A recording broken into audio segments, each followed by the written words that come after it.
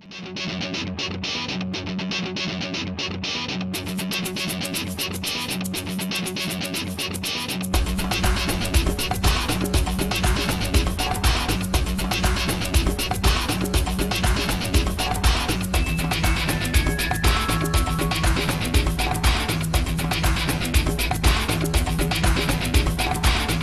I'm Ryan Bevins from Colchester, Vermont.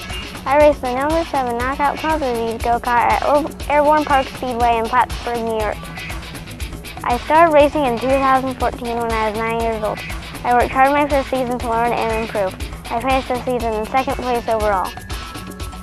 As great as that first season was, I was having a lot of stomach aches and felt awful. By November 2014, I was diagnosed with Crohn's disease. I was overwhelmed with sadness and a little angry too. At first I didn't want to talk about it. Then I started having medication and feeling better. I realized as time went by that I was not the only kid with Crohn's disease, and I wanted to do something to raise awareness. That is when I decided I would dedicate this season to race for Crohn's disease awareness. I picked the Knockout Crohn's disease logo on the front of my cart, as every day I am fighting to feel well. At the track, I have a pit crew that helps me maintain my cart and continue to improve.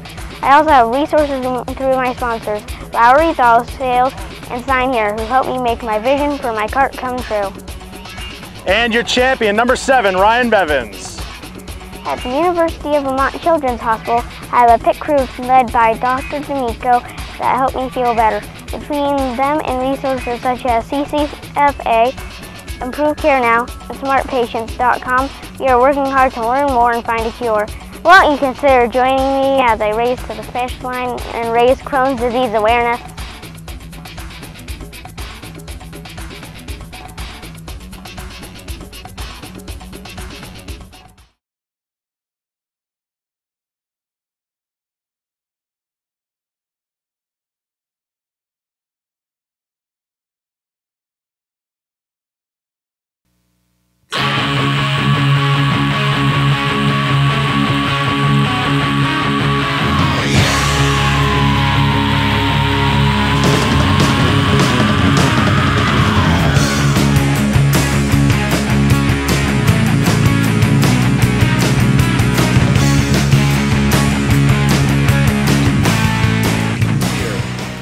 President John Q. Adams once said, "Patience and perseverance have a magical effect before which difficulties disappear and obstacles vanish." If you need an example of patience and perseverance, you've got one in this guy right here, this year's Mini Mod Championship. He wrecked a lot of race cars. I know, I was part of it, and he blew a lot of motors back in the day. He finally started learning, he finally started winning races, but he was never a championship contender until this season. 6 victories, 12 top 3s, that's bona fide right there. And perseverance, just days after he won his Airborne Championship, the family garage burned to the ground, damaging his car and all of his tools, but he never wavered, and just a couple of days after that, he went out and won the Devil's Bowl Championship too. 15 starts, 6 wins, 14 top 5s, an average finish of 2.467, 6 victories, 2 second-place finishes, 3 third-place finishes, 1 5th and 1 8th. That's a pretty good season.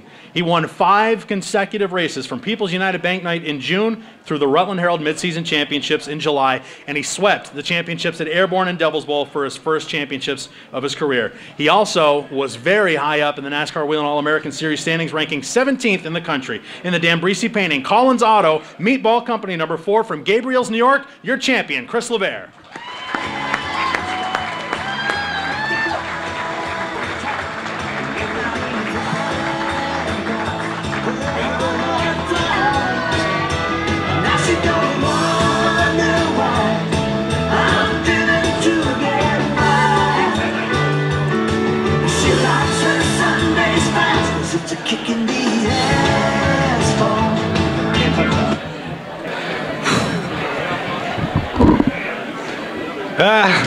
Not too good at giving speeches, but racing is my life, and I've been doing it a long time, and I'm actually proud to be up here today and be a champion. And I got 2 in 1 year, and it's unbelievable for me. And I don't even know what to say. It's just been a great year. a remarkable year that anybody can ever ask for, winning as many races and doing as good as we did this year. And I have to thank my family. Without all my family, I wouldn't have been able to do it today, this year. Pretty nervous being up here right now, actually. I have to start by thanking everybody in this room. You know, the whole racing family. It wouldn't be possible for me to be a champion today without everybody in this room supporting Devil's Bowl Speedway. I wouldn't be here. So I have to thank all of you for supporting the racetrack. I have to thank all the Devil's Bowl staff and Mike and Elaine Bruno and their family. I have to thank all my sponsors, Coral's Contracting, Dan Breezy's Painting. I have to thank Collins Auto. 2 years ago, I wrecked my car, and he gave me this car, told me to run it, and we picked up 2 track championships for it. And I have to thank Dan Collins. Without him, I wouldn't be here today.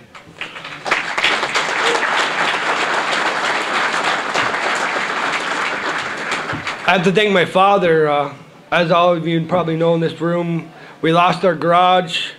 We lost my father's car. My car was on fire, and he jumped in it and drove it out of the garage and put it out. And without that, I wouldn't be here. He was pretty crazy. He could have lost his life, but he saved my race car.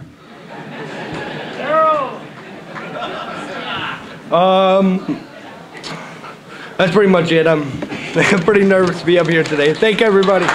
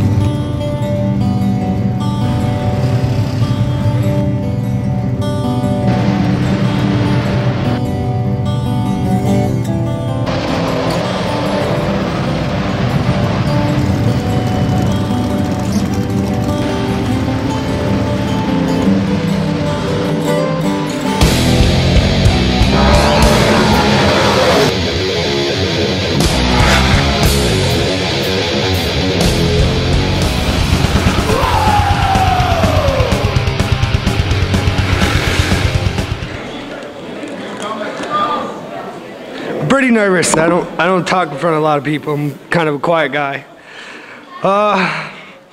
This year was one of my best years in racing in my life. As Justin said, he hit it. I've had a lot of hard luck and a lot of bad luck, but this year was our year. You know, all my hard work and dedication finally paid off, and I was able to win 2 track championships.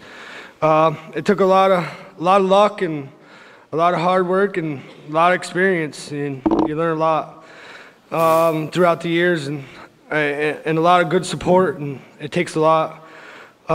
First off, I would like to thank everybody in this room tonight, because without all of you, Airborne and racing would not be able to be happening, and I wouldn't be standing here today without the support of the family of racing.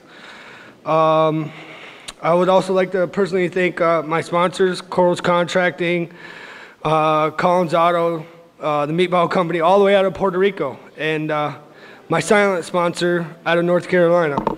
And I would also like to thank Mike Bruno, Justin, Dick, Jamie, and Steve for all their hard work on having Airborne Speedway. I'd like to thank Northeast Race Videos for the awesome race videos we get every year.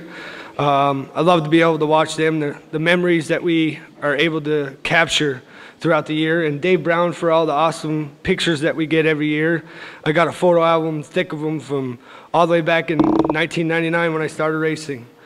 I'd also like to thank my family, my mom and my dad, with all the huge support. My dad for risking his life to save my race car to be able to keep racing every week there. At the end, it was pretty terrible. We lost our garage, but my dad risked his life and jumped in my car and pulled it away from the garage. I'd also thank my biggest supporter.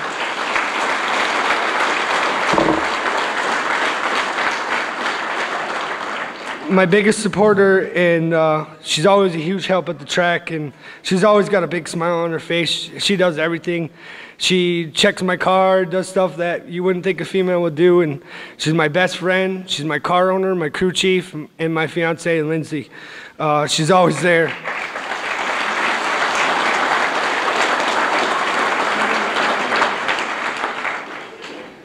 I just would like to thank everybody again for all their support on my successful season. I am very fortunate to be a wonderful support system, and I could not be done it without all of you. Racing has given me the opportunity to meet many wonderful people throughout the years. Many of these people I am lucky enough to now call friends. Thank you, everybody.